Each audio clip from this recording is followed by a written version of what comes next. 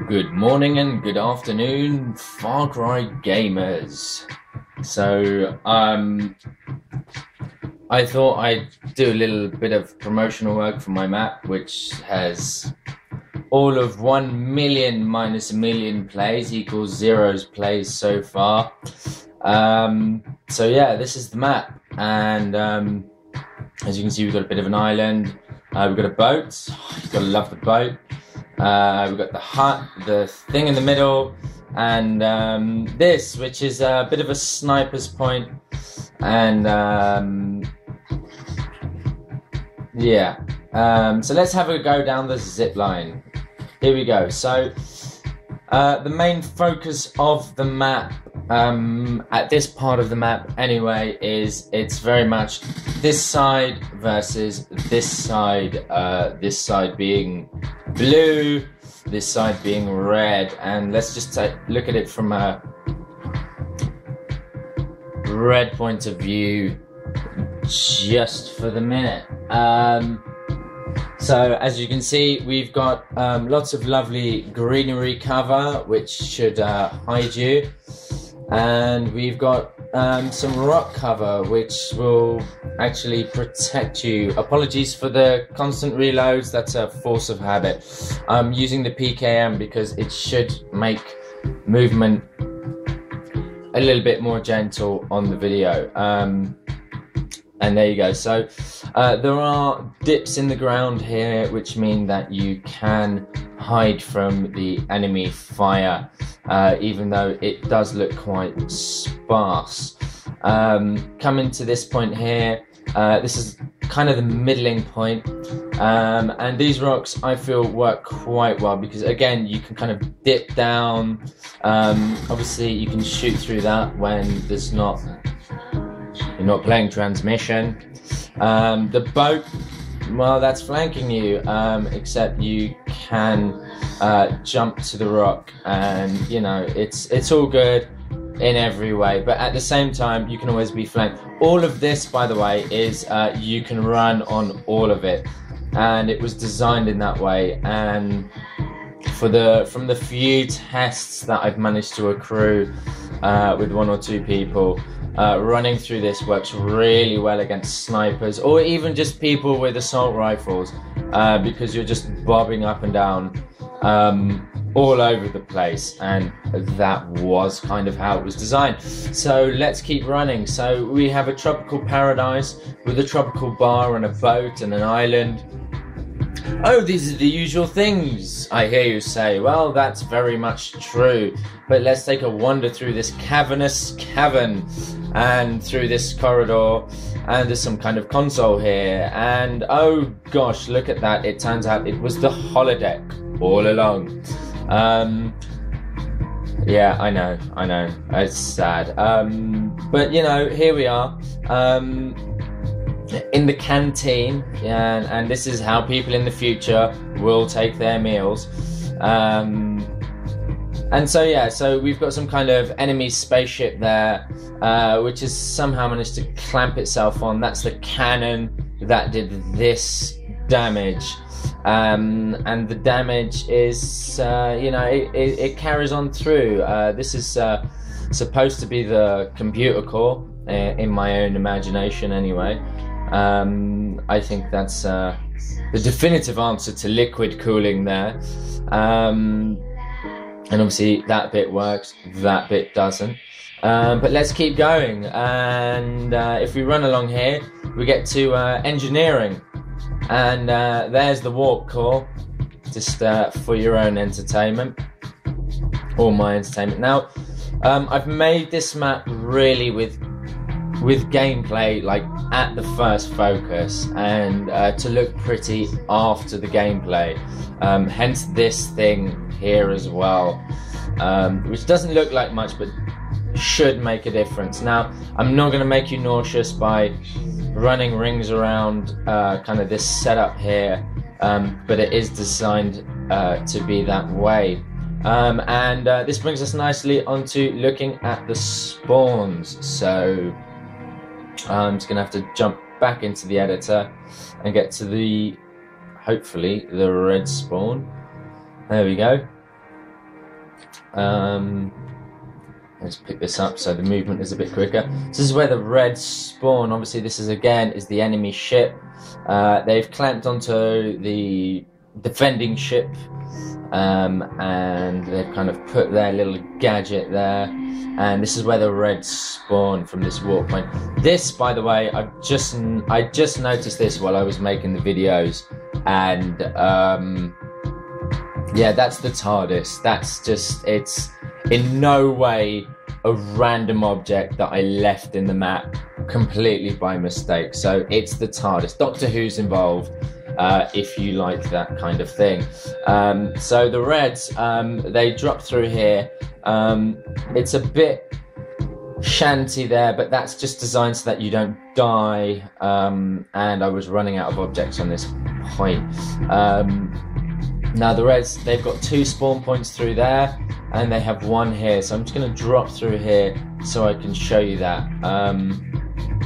Now this is a ladder at the moment. Before it was a Far Cry 2 style lift or elevator if you're American, and it worked quite well, but I couldn't get it to work in multiplayer.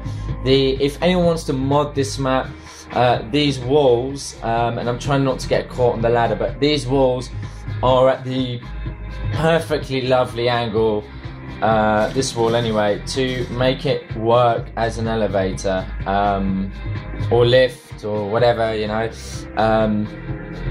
This is the warp core, obviously taking a little bit of artistic license there, and I'm a cyclist, so I think that's alright. It makes it feel like it's a chain, and fuck it, you know. Let's carry on running. Another look. Oh, there's another enemy ship right there. Those buggers. I'm sorry, I've got to stop reloading because it's just a force of habit, and it doesn't help that I've got the PKM. So blinky lights and things that turn. This was originally, I read a forum post on the Ubisoft forums which said that, oh, you can have a map and you can have ammo pickups in the map. It turns out you can't, which was great because I designed this machine afterwards. This was originally supposed to be the reload machine, so you could run through there and reload your ammo, but yeah, well, that wasn't happening. Anyway, carrying on to the blue spawn. So the blue spawn is here. There are a few spawn points around here as well, just to make sure that you can't really camp the blue spawn too much.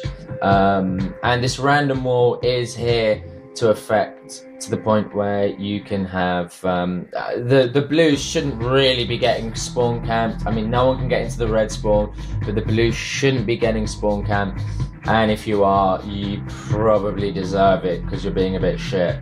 There are other spawns through the map as well. There's this drop down here which just kind of gives the blues a little bit of flexibility, because the red team do have an awful lot of flexibility, and you can completely run up this and kind of hide behind this, and you can use it either to kind of defend engineering or to kind of attack into engineering.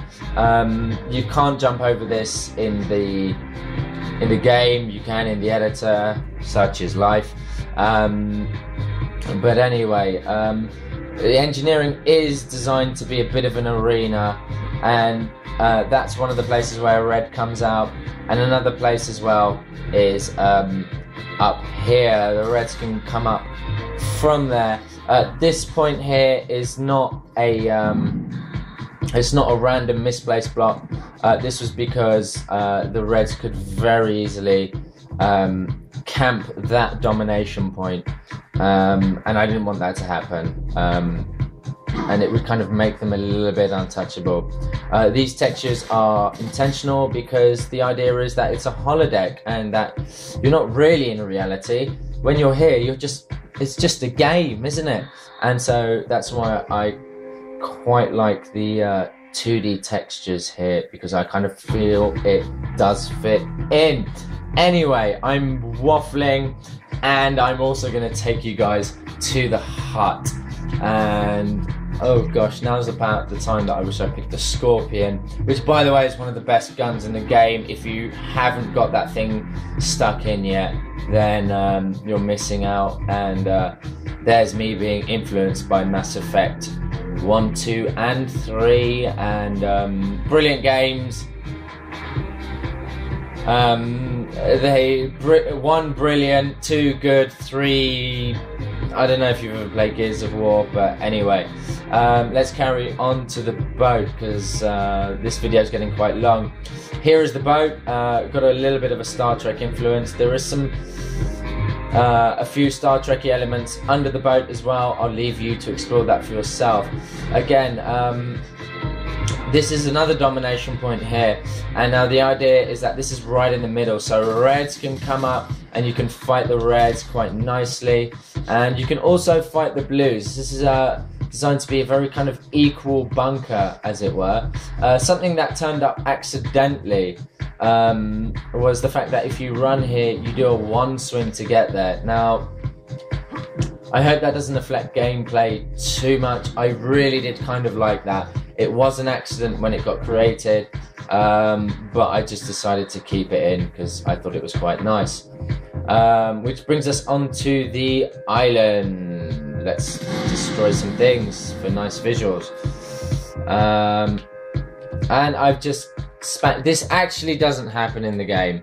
I do assure you, on the multiplayer, that does not happen. But that is a bit embarrassing. But I just wanted to assure you guys as well that